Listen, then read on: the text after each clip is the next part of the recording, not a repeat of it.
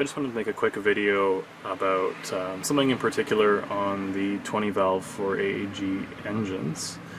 These engines have an idle air control, which is this unit right here, and this is a computer controlled air bypass. So as you can see here, there's a big black tube that comes out and it goes into the intake manifold here, and this is the air bypass, and this is to increase your revs when your engine's cold, so that you warm up the engine faster. And then as the engine gets warmer, this thing should start to close, and you don't need that extra air bypassing the throttle to artificially increase your RPMs. However, mine was malfunctioning, so it actually would never go down.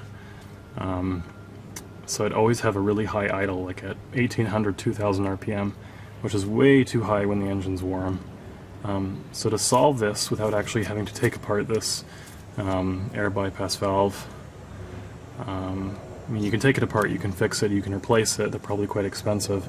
But the easier way is, what I did was just remove this tube, and I taped a washer and then put the tube back on. So this washer basically restricts the airflow by restricting the diameter of that tube. So you can see this is quite large, this tube diameter, and I'm restricting it by putting this washer right there. The tape is just to hold it in place while I install the rubber hose. So what happens when you do this is that when your engine's cold, the air bypass is restricted, so your engine idles very low, and you need to let the engine warm up naturally. It'll eventually warm up, and the idle RPM will increase, and then your warm idle will be normal, you know, at 1000 RPM or whatever. So you have to sort of sacrifice that few minutes on cold startup for better drivability throughout the rest of the day by doing this little modification.